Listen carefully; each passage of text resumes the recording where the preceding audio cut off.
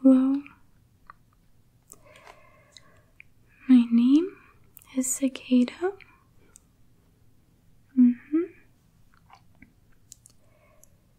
And today I will be your nap coach. Now, tell me, how are you feeling today?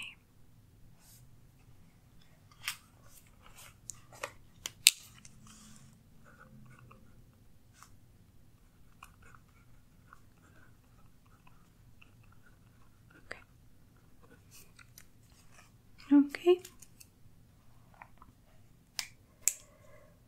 So now today I want to kind of go over with you the basics as well as techniques to napping and how to make the most out of your midday nap.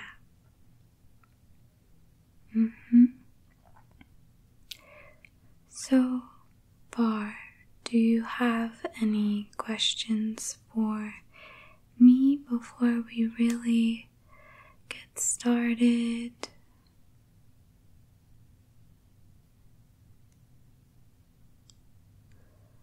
Okay. Yes.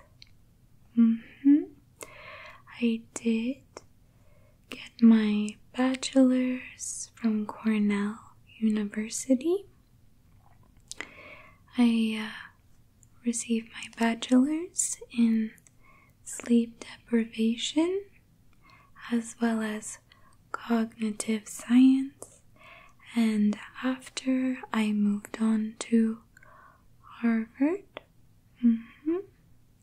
and there I received my doctorates in social sciences, and from there I began my research on characterizing quality of life, and I have found that it is somewhat quantifiable to measure happiness. And so I continued doing this research for about 10 years, and from there I moved on, and I noticed that I kept coming back to the same category, and I felt a need, a pull to help people with this. And throughout my research, I have discovered that napping is far more important than we ever thought. We now have proof in our research that napping can help improve your memory, especially of things that you learned earlier in the day. You can take naps to help you retain information better, and you can think of a nap as a short replay in your mind of what has happened earlier in the day. Now, I understand that depending on the day you have been having,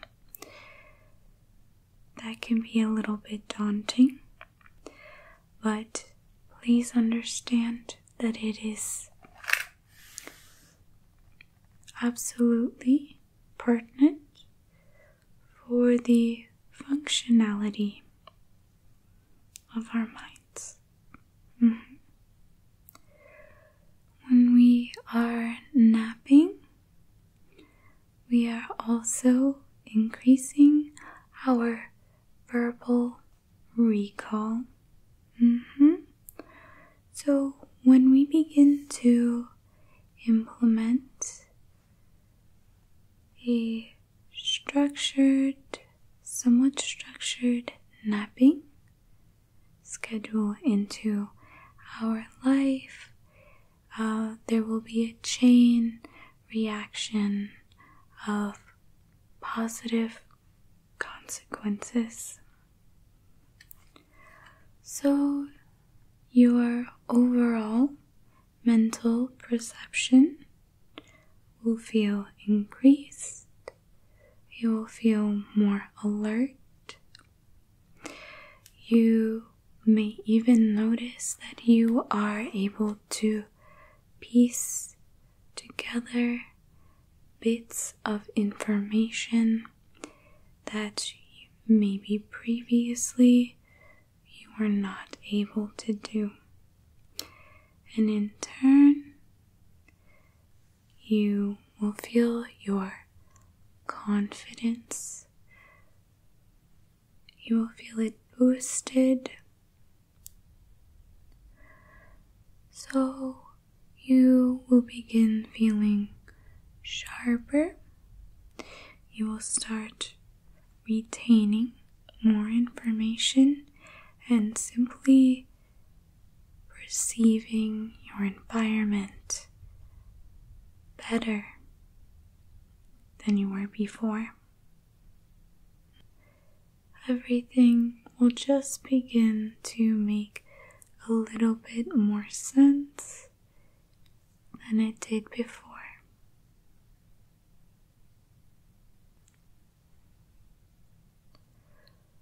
So, at this point, do you have any questions for me?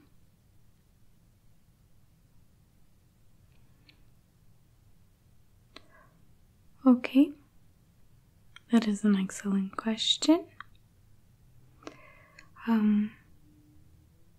So let me just paraphrase and you let me know if this is what you mean.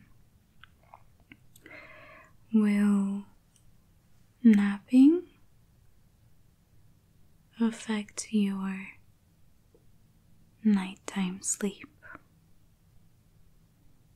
Okay. Alrighty. Well, there are a few factors that, yes, can affect the outcome, but with me as your nap coach and creating a structure, it will not affect it in a negative way. You should be able to fall asleep easier at night, in fact. When you are napping earlier in the day, you are giving yourself that quick break, that reassessment, retention. So at night, you are less stressed. There is such thing as being over-exhausted to the point of finding it very difficult to fall asleep at night. And also, by creating a routine of any sort in our life is a form of mental sanctuary for ourselves. It is something that our minds find relaxing. We are doing repetition, doing something over and over in a positive light as well, doing some good for ourselves. And so once I use my nap time calculator, we can begin to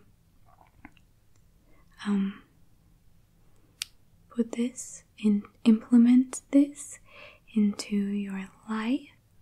Once we begin to implement this into your life, it will begin to improve your mental acuity and your quality of life. And subsequently, we will also be training our minds to shut down when we need it to, okay? I want you to understand something. You deserve peace. You deserve happiness. You deserve sleep. Okay.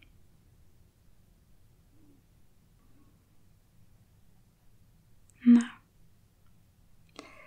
let's get started with the calculator, shall we? Okay. Good. Now, please tell me, what is your height?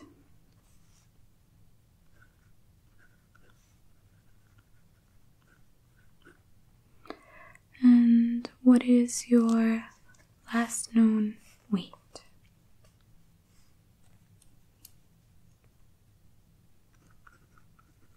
Okay. What is your current diet like?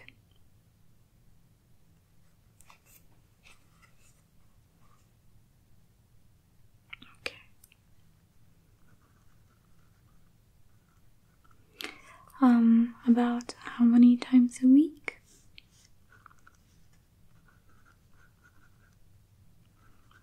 Okay, let's see what category.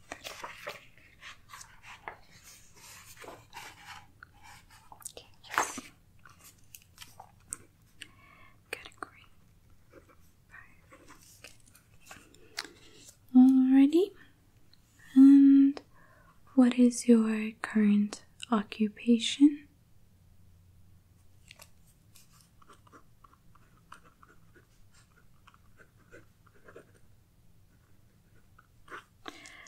And how many hours a week do you work? Okay. Let it fluctuates, yes. Okay.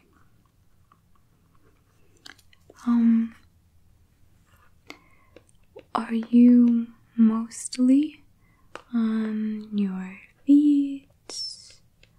Are you sitting?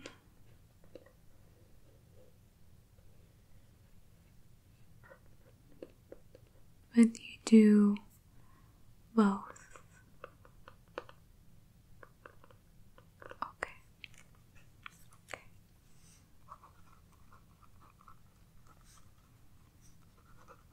And for about how long on that one?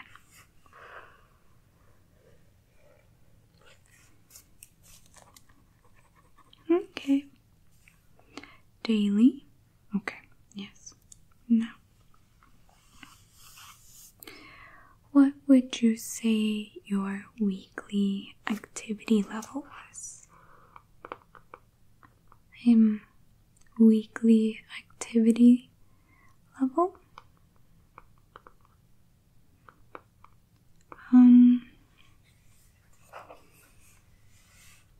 I guess that can be perceived as subjective. I'm looking for how much would you say that you exercised? If you don't exercise, How often would you say that you exert yourself? Maybe even detail what you do to exert yourself. It will give me a better idea of what category to put you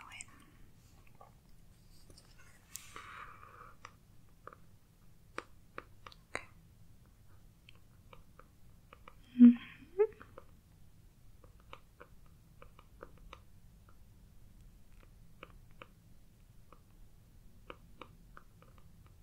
Okay. Okay, good.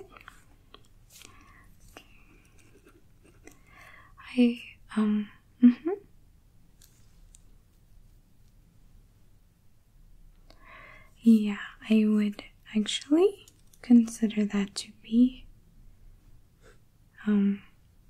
what a lot of people are doing. Yes. Okay.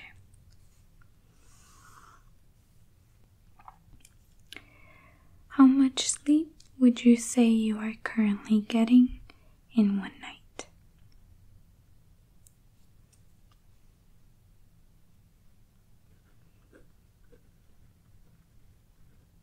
Okay. Alright now. Okay. I am going to take your blood pressure. Is that alright with you?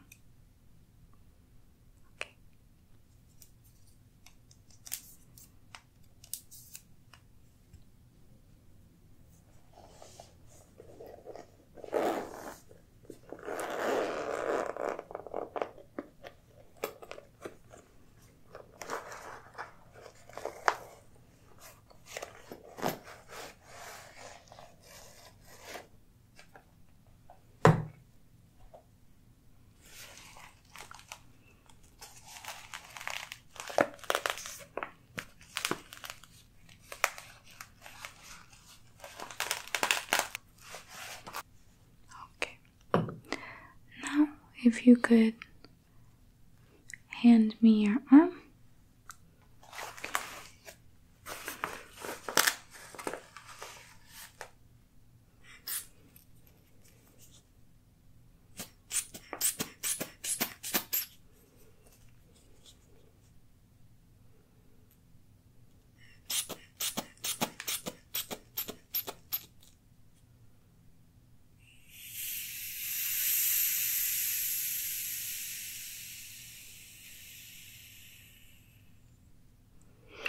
Okay.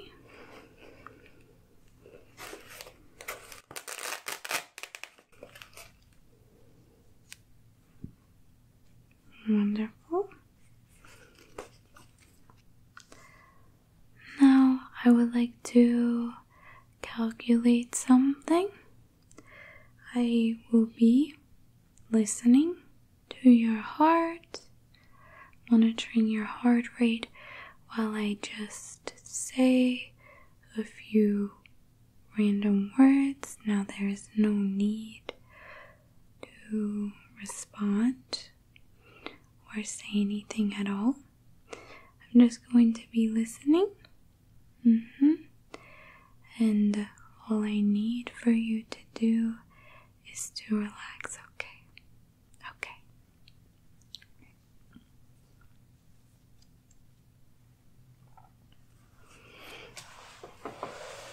Okay. I am just gonna come right here.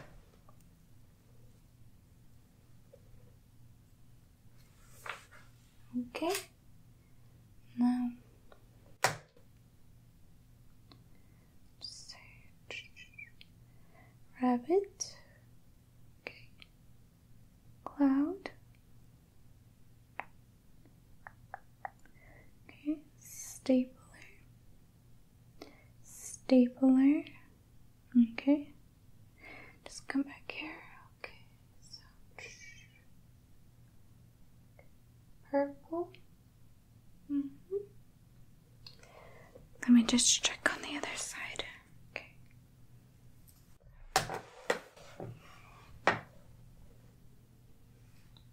No.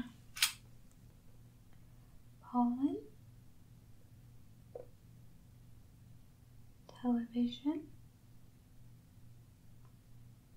buffet, concert, work,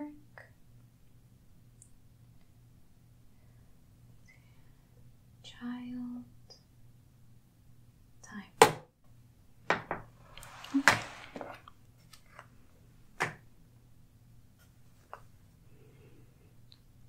Okay, good. I'm going to calculate your optimal nap length.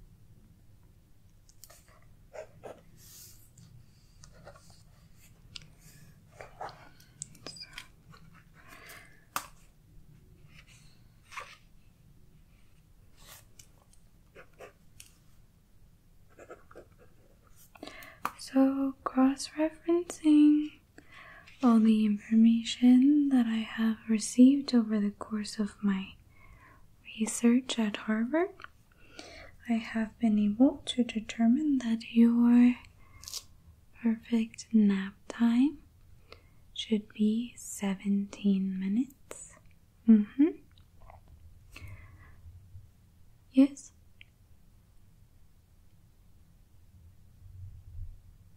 Okay. Of course, I can share. Typically, my clients have a 15-minute. Yeah, but it seems that as of right now, your body is in need of a little bit more recuperation. I would suggest that most people never take longer than a 20-minute nap. This will induce the fog and the grogginess associated with naps. Yeah. Now, when taking a nap, one thing that we can do to improve the quality is the blanket or fabric that we use. So come follow me to my table I have set up, and we can further discuss fabrics. Alright, now the first one that I wanted to talk to you about was cotton. Just a regular cotton sheet. Now cotton, unfortunately, I do not have readily available to show to you, but we have all seen one. Now in my studies, I have learned that cotton is very light fabric, and there will typically be not much bunching up. If you toss, maybe turn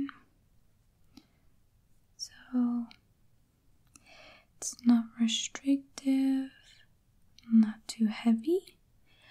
It has been linked with lighter dreams as well. Now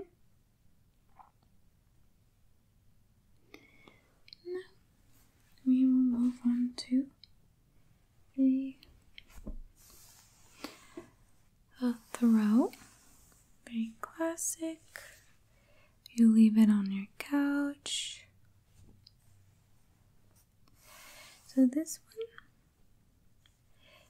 is obviously thicker than a standard sheet. This one in particular is acrylic. Alrighty. We have some tassels, quite fun, and stripes. So this is very nice. It will offer a little bit more thickness. If you are cold, it is still very light. So once again, this will promote a lighter sleep. So I would not anticipate having a very deep rest. With this, you should be able to come back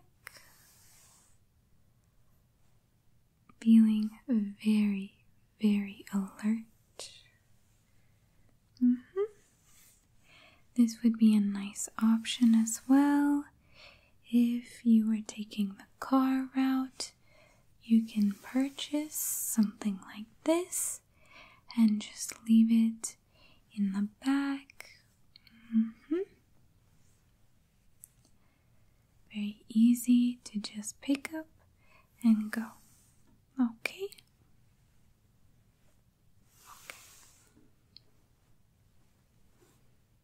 Now, another classic material is quilt material.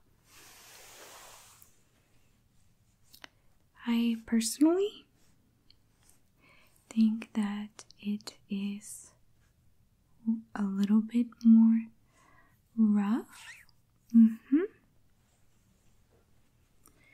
So I think this would also be nice for a situation if you are away from home, to use something like this, not too large. And so we have our weight blanket getting a little bit heavier. This may offer a bit more security to you. This will also fight off the bunching.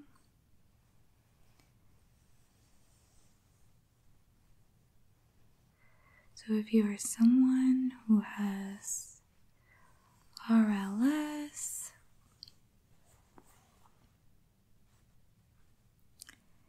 this would be a good option.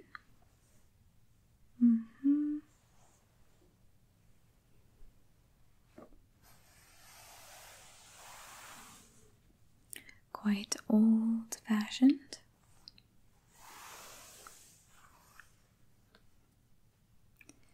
But still comfortable, as you can touch.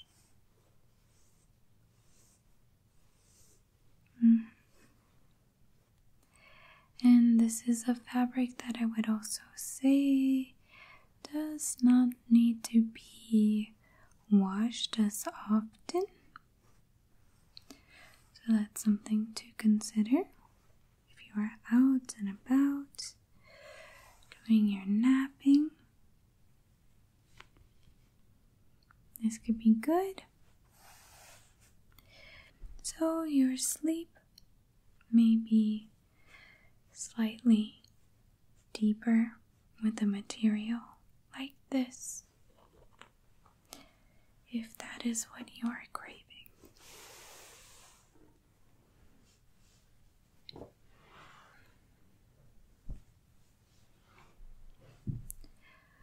Now we have this material. I would consider this to be a home napping blanket. It's very fluffy on this side.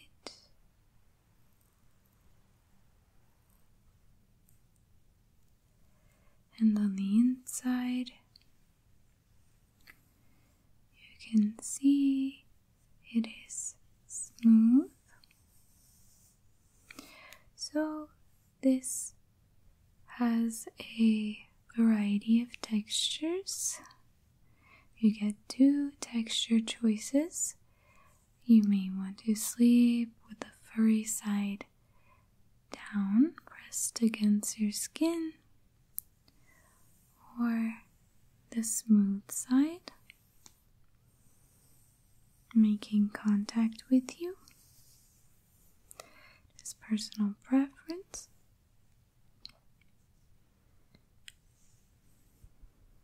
I will say this blanket is more weighted than the previous ones, and for some people this may be restricting of their independence to move a little bit more freely as they sleep.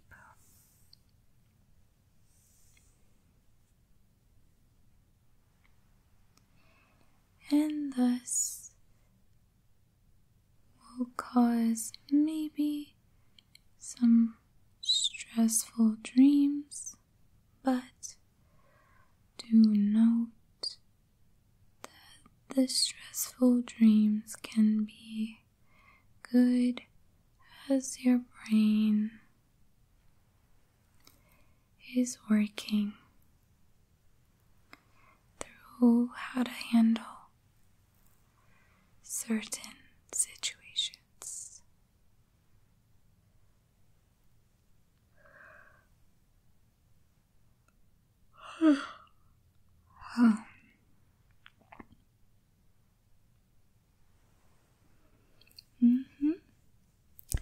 Yes.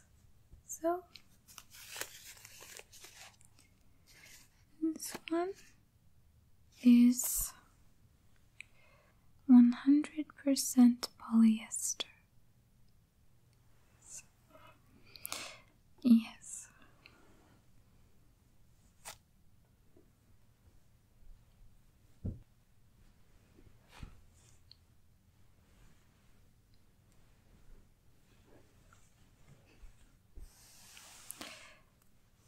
Now this one is very, very similar to the last,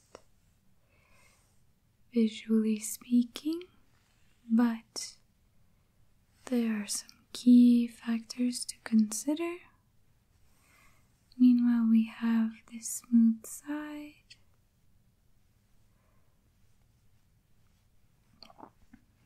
and the fluffier underside. It may not look it, but this blanket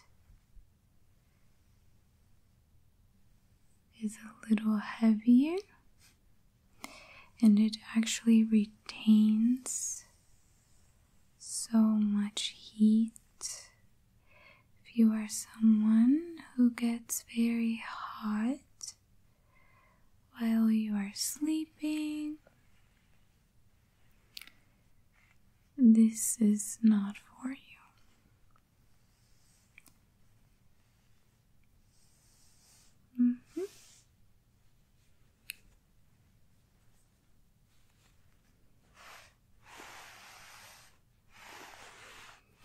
if you are typically the one who is cold when everyone is doing just fine, this will be your blanket. It is heavier. There will be some bunching if you move a lot. So please consider that. But this blanket, this type of blanket, will provide you with the deepest sleep, although some people may not like the sensation of a weighted blanket. They do promote the deepest sleep or a nap. I will be sending you home with all of these, and I want you to feel free to try all of them. Okay? Alright, let's head back. Alright, so now I would like to talk about location and the location of your nap. Now, if you are at home, I would personally suggest taking a nap in your bed. I think this is typically where we feel most comfortable. It's where we shut down at the end of the day, and there is some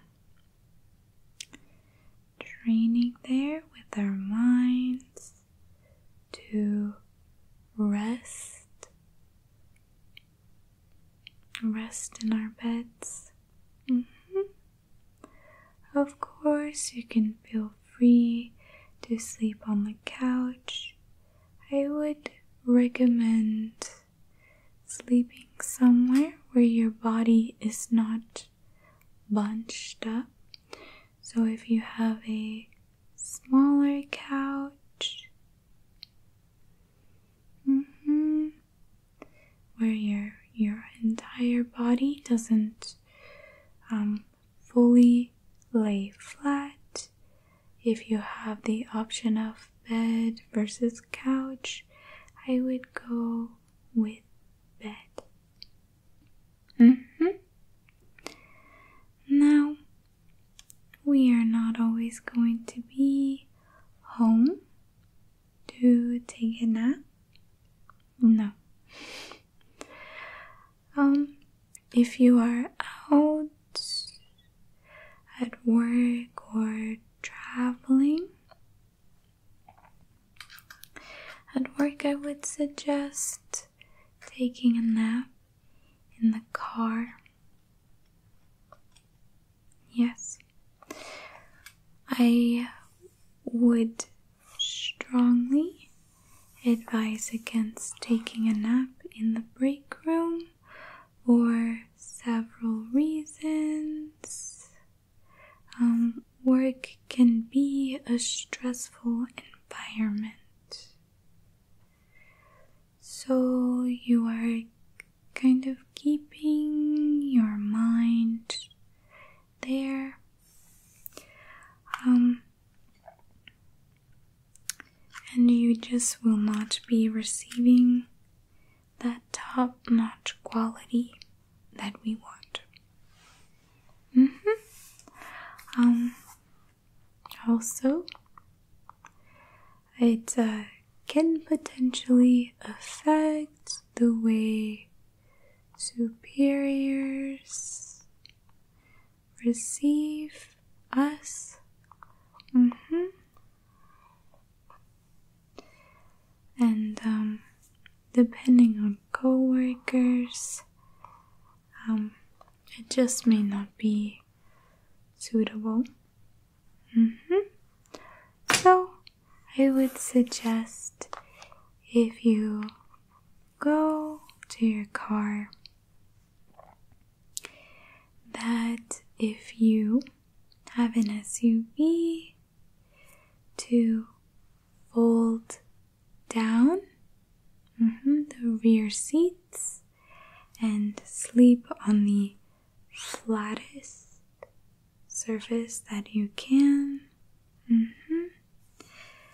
If we are implementing this daily into our lives, I would suggest a pillow and your blanket of choice.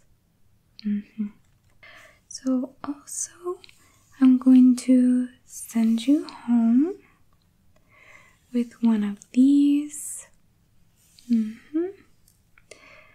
I find it to be incredibly soft, very soft, and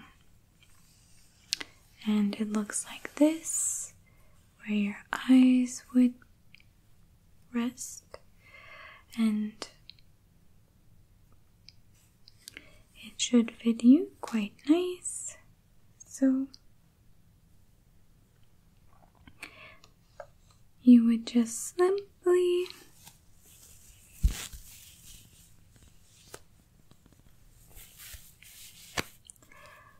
place it over your eyes like so, and this will help block out any light. Not all of it, but definitely most of it.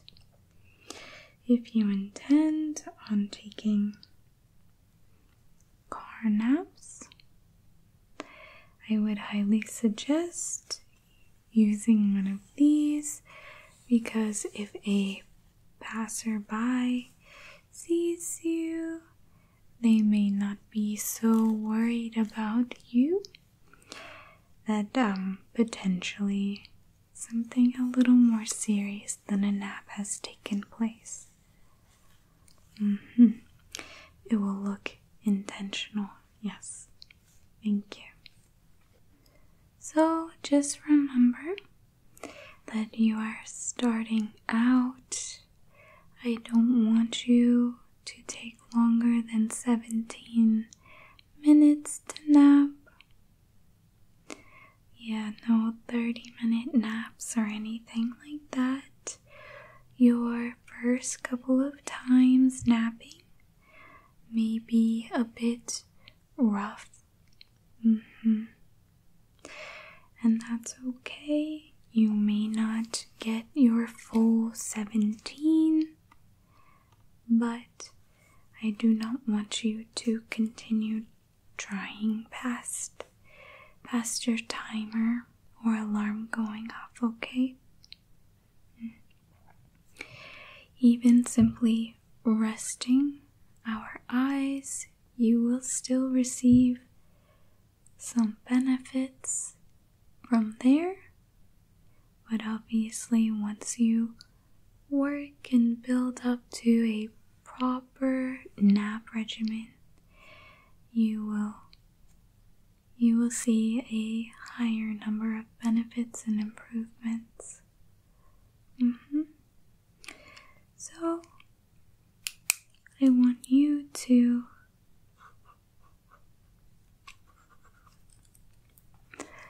fill out the nap journal that I provided you, and I would love to talk with you about your naps next time that we speak, okay?